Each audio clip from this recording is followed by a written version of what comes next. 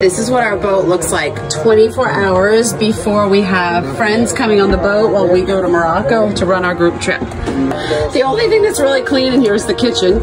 Avalon's cabin has Largo's cabin's bed in it. We're having the wall up here replaced. I've been functioning in chaos like this for a very long time, probably longer than we've been traveling, but for sure for the last 8 and change years. So I just kind of roll with it and I breathe and I eat cheese. Here we are with the after.